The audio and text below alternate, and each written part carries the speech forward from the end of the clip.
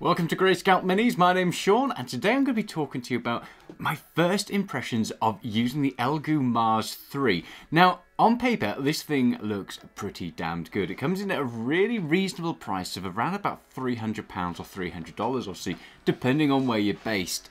It gives a ton of different advantages compared to some of the older Elegoo models in terms of it's got a larger build plate than something like the Mars Pro or the Mars Pro 2. It's got much better resolution per inch, so you're going to get better quality than something like the Elegoo Saturn, which has a 4K screen as well.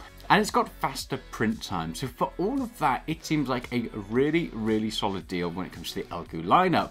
Now, let's get on with my first impressions of this. I have been using it now for about 2 to 3 weeks, and I've actually had to have it exchanged once because, yeah, we'll get on to that. So first off, why did I go with the Elegoo 3 versus something like the Saturn? So if you have been watching the channel for a little while, you'll have seen that I did get an Elegoo Saturn, and I really didn't get on with that. I just had numerous issues with the Saturn, and I just didn't really get on with it, and I had a couple of faults on it as well. So I returned that and exchanged it for the Elegoo Mars 3, and I figured it was a nice go-between. I primarily focus on printing miniatures for this channel, and I want to get the absolute best quality I possibly can without spending an absolute fortune at this stage. So the Elegoo 3 seemed to fit that really nicely.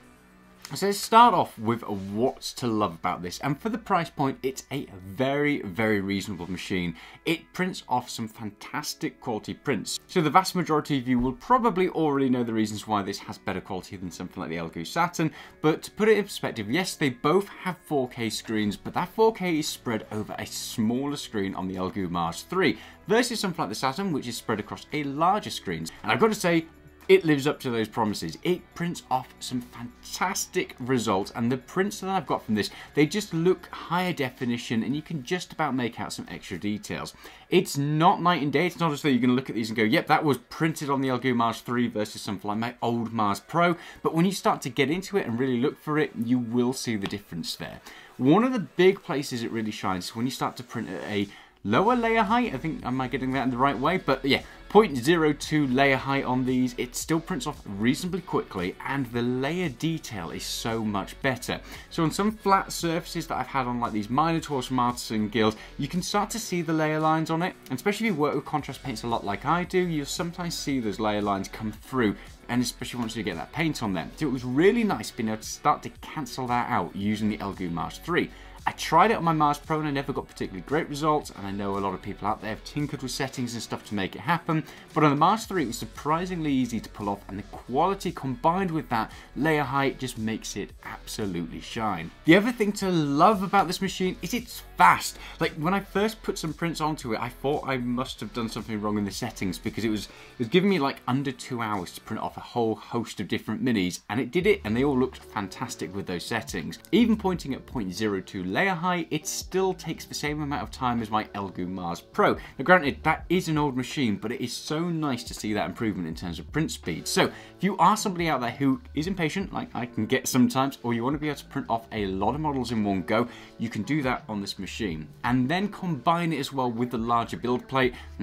It's one of my favourite things about this. The Saturn was huge, and I did really like the build plate, but it was probably too big for my use case. If you are a miniature printer, that Saturn just has so much cleanup process afterwards, because obviously it's a big, massive build plate. If you're printing off things like terrain, then yeah, it makes so much sense for that.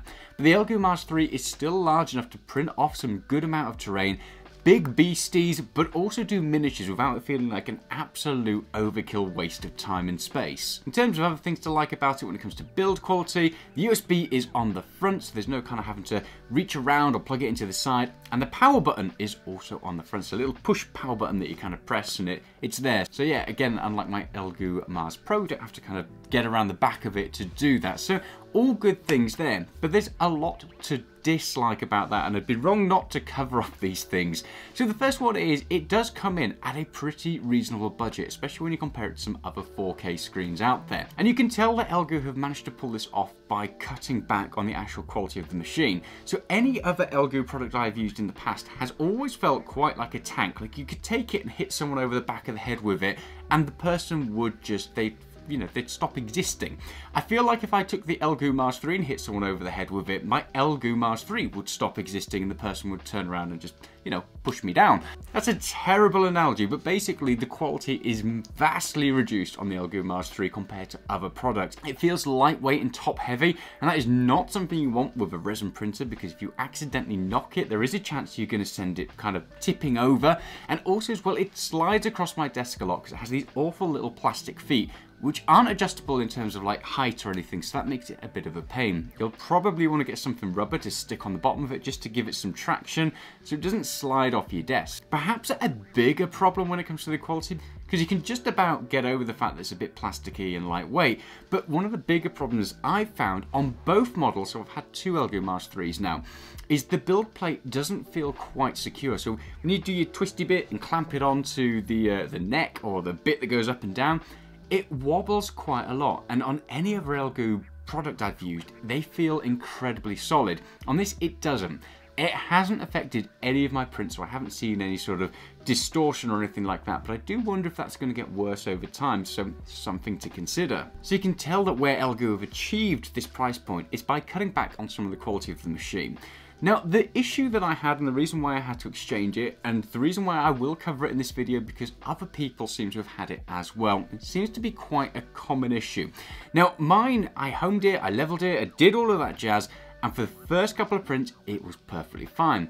Then what I found was at least 50% of the time, it would fail to find homes. So the build plate would get lowered, and then obviously it would hit the screen, and then it would want to keep going. It just basically wanted to, go all the way through the ground, and you do this awful grinding sound. And then a couple of seconds afterwards, it would then kick in and be, oh, I've detected this is wrong. Oh, here's home. I did so much to try and fix it. So I went through all the settings, I updated all the firmware, all the latest drivers, and all of that jazz. And nothing that I did would ever fix it. And like I said, it wasn't as though it was wrong all the time. It was about 50% of the time. It would just fail to detect, and then it would just kind of hit the plate. And obviously the issue with that is one day it's going to go through the FEP and the VAT and the screen, and there's going to be resin all over the place, and I don't want to be taking my chances with that.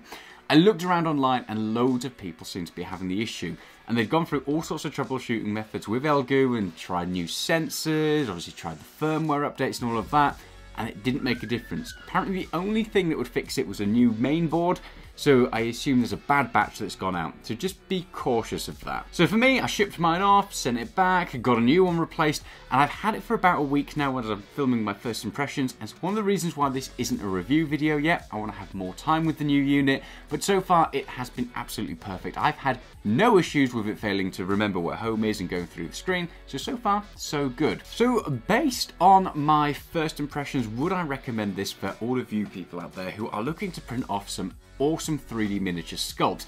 I would say yes. So far, despite the issues and the lower quality, this thing prints off some incredible little miniatures, and you don't have to break the bank in order to achieve that. I will be doing a full review video in about a month's time or so, but like I said, I want to have some real hands-on time with this, with it not being faulty, to see if it comes up with the same issues again, if it's something that crops up, and just to make sure I can kind of test out all the different bits of it. So let me know if you have any questions, anything you want me to experiment with. Do my best to bring that to the review video. So I hope that's helped you. Like I said, it's just a first impressions. I wanted to give you an idea as to whether or not it's worth it. And like I said, I think it is at the moment, provided this second unit doesn't have the same issue. If it doesn't, then absolutely would recommend this machine. If it does have the same issue, then, well, I guess I'll just figure that out when I come to it. In the meantime, I hope you've enjoyed that video. Hit the like and subscribe button and come along for some more 3D printing content, and I'll see you soon. Bye.